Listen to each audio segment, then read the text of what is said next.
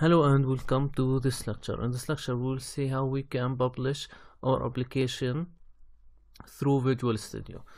So now we have here different applications, as you can see: Android, iOS and Windows Phone.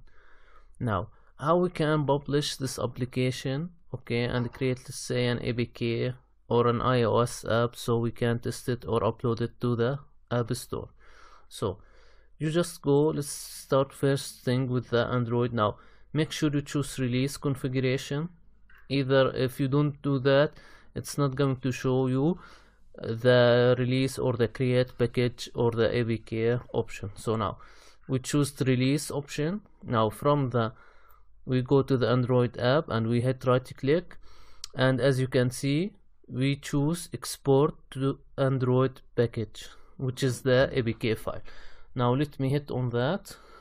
Alright, and as you can see it's now building that Android package. So let's give it some time, it's going to take a while to do that. Alright, and now after it's getting published, if you open the release folder of your application, as you can see here, you will find that APK file. Alright, so let me just give it some minutes. So hello and welcome back. Now after I built or created that APK file, as you can see I went to the bin and release of my project. So there are actually two APKs, as you can see, this one and this one. This one is not signed, okay, and this one is signed using a key store certificate. You see, now I'm using actually BlueStack to show you the application.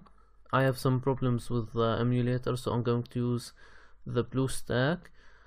Now this is the application, as you can see, it's called My App, and now if we open it we will see this label we already placed inside that inside the main page.cs.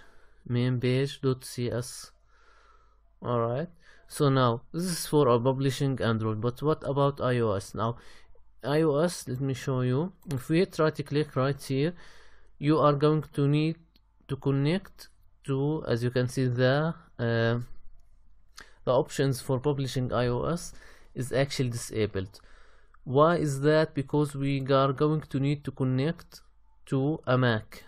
As you can, let me show you that you need to be connected to a Mac agent, okay, so you can build an iOS application.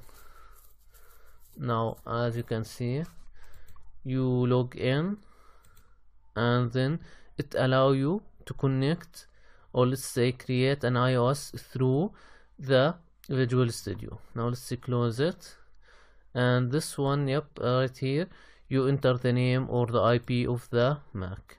Let me close that for you too.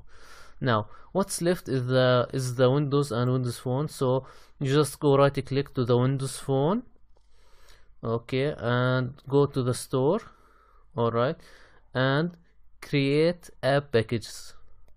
Select that. Now from this wizard right here we will choose if we where or how we will publish this application.